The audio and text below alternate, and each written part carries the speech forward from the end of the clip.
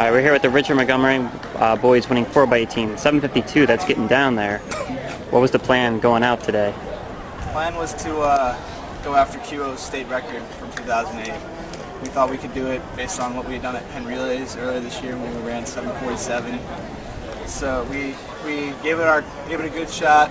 I kind of figured after about the second leg or something we were gonna have the shot at the record, but we just had to keep. It's tough to run in the heat and by yourself. Yeah, it's tough, but that's the sport.